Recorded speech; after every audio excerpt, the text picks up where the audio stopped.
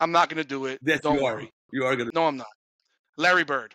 Larry Bird, people do not understand how that man won 3 straight MVPs in the 80s in an era with Magic Johnson and the Showtime Lakers. He won 3 rings in the era of the 80s. Larry Bird, if you wanted, played a game left-handed.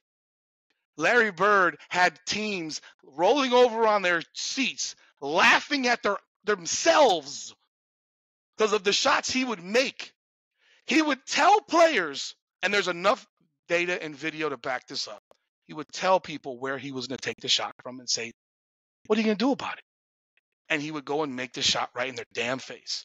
There's video of Byron Scott saying this, James Worthy, Xavier McDaniel, countless, Charles Barkley.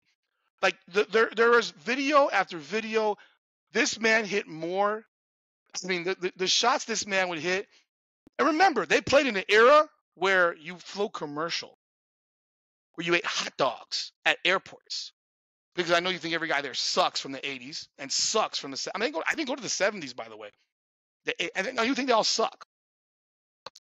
Larry Bird would make mincemeat of these bums today. He would. He was incredible. And you weren't old enough to watch him play. I understand. You weren't born yet.